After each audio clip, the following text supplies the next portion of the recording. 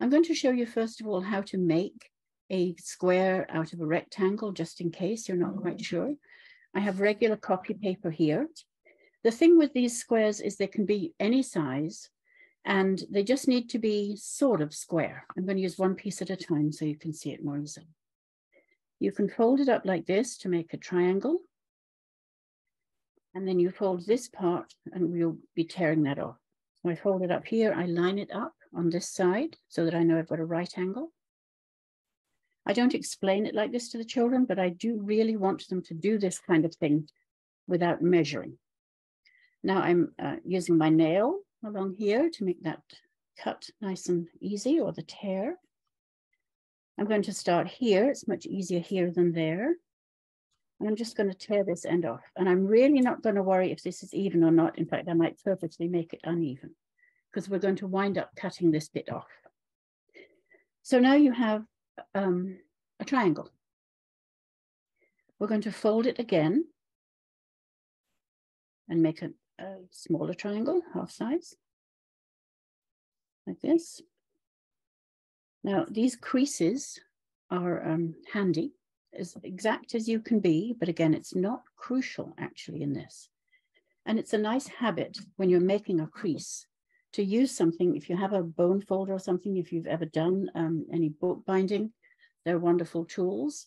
But if you haven't, you would use the handle of a pair of scissors, something hard-ish, but not sharp. And I'm going to just re-crease that crease. And here's a tip. To make it flat later, which is what we're going to want, you can fold it one way and then fold it the opposite way and make that crease just as clear and clean. Not necessary, but it really does help. So I started with a square, I folded it in half, I folded it in half again. I'm going to make one more fold in half again. So here's the point where all the folds meet. And I'm going to fold it over like this. And I'm going to do the same thing because this is a thicker fold. So I'm definitely going to flatten that out nicely.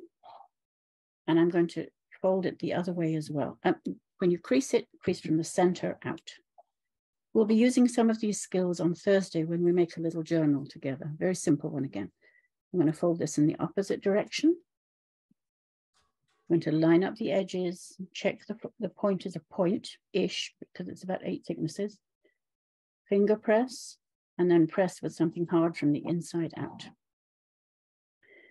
Now, this is done in a lot of different things that you might do with the children, this kind of folding.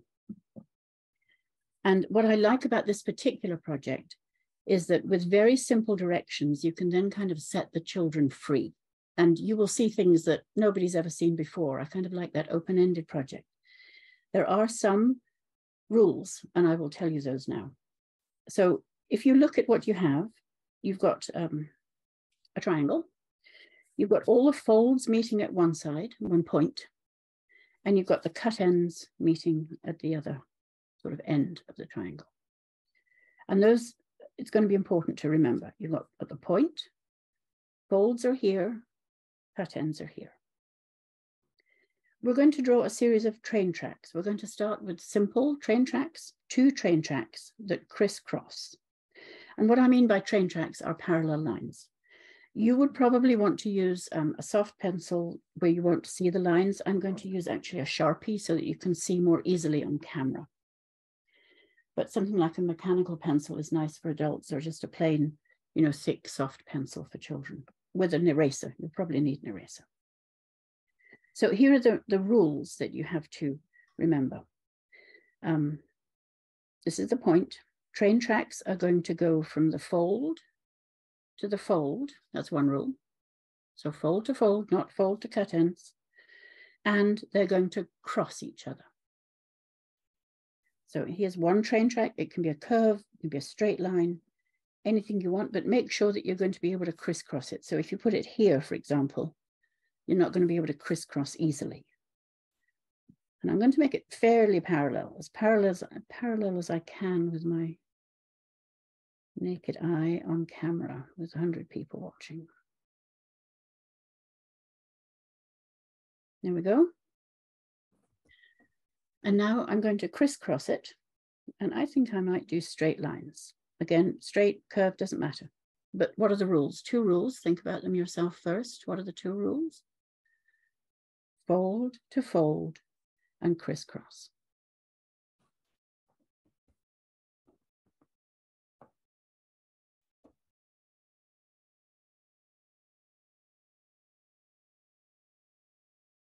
And for younger children, you might have them like draw the width of their finger just so they sort of get the idea, because this kind of idea is tricky to get the idea of a parallel line. I would do this maybe at the end of 3rd grade, 4th grade, or the more complicated ones that I'll talk about or show you later can be really any age, actually. I'll show you some examples that my grandsons of various ages have done too. So now we've got fold to fold, crisscrossing lines, point is there. Now we're going to cut everything else out except the train tracks. So if it helps you or children, just shade that bit in that you're going to cut out. And that often does help, actually. So let's do that together. I'm going to cut along the train tracks. If you're very finicky, you'll want to cut just inside the train tracks so you don't see the pencil marks. Otherwise, we're just not going to worry about it. You can also do this, of course, with scrap paper of any size. It's a great activity for practicing scissor work. Yeah.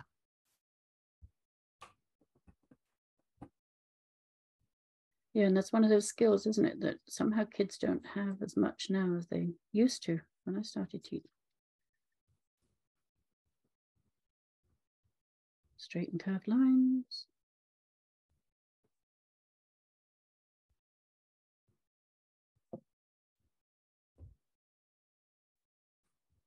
I'm going to just throw these bits out for now. So if we're all at roughly the same stage, which I'm kind of hoping we are, we have something in front of us that... Now, for the older children, you could begin to ask them, well, how do you think this is going to look? Because we're going to open it out.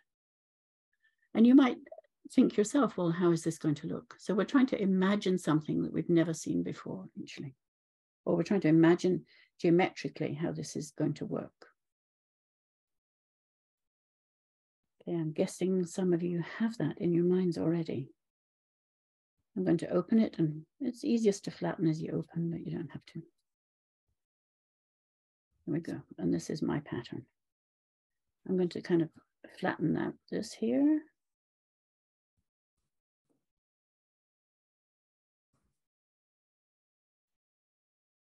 Okay. And now we're going to color it. And this is the fun part too, the sort of 4th grade relationship. You can probably see that this is going to make a woven pattern. So what I do, I'll use a pencil, is I trace around and I go, here, this is going to be blue. And I just put a line over there, under here. So I'm going to stop here. I went under there. I'm going to go over there, under there, over the next one. And you will see some children, and some of you probably also see it, that they see the pattern that like the right leg here, you go over, the left leg is going under. And it's just interesting to see, again, in kind of the way Sven talked about yesterday, it's interesting to see how children approach these things. This is a little more formed than what he was talking about, but still watching them work. So giving simple instructions and then letting them sort of have at it is kind of key, because then also the children who are fast and comfortable can improvise on this. And this is a very short time to show you this, but I will show you this. As you improvise on this, you can do more than 2 lines. I've found on this size of copy paper that I can do up to about 5 lines, actually, that crisscross. It gets a little tricky, And my lines aren't always exactly parallel, but I'm going to invite you to just try that out and see how that works for you. And of course, in the sort of tradition of under and over, if you're going over, it's sort of a solidish color. If you're going under, you might want to shade it a little more so it looks like there's a bridge here, and underneath there is kind of a moist, wet area where there's more shade that hits the ground. So I'm going to leave you to color yours as you choose, but I want to show you a couple of examples of other things that come out. And I would like to see, perhaps, if you could, once I switch back to gallery, I'd love to see what yours have come out like. It's one of these, I don't know, I just love doing it. So I offer that to you. Here are some examples that my grandsons have made. There's quite a few, so I'm going to go through them fairly fast. But I think you'll see all of the different kinds of varieties of patterns that can be made. And I think this is a pretty fair introduction to the 4th grade work that they might do of drawing the lines and imagining the lines themselves. Little ones. Oh, sorry, I'll turn my phone off in a moment. And it's this interplay of straight and curved. See, more advanced students can be asked to use oh dear, I'm so sorry, a smaller square. These aren't colored, some of these aren't colored. Oh dear, so sorry about the phone. It's buried under the pile of things here. Yeah, so just ideas for you to play with.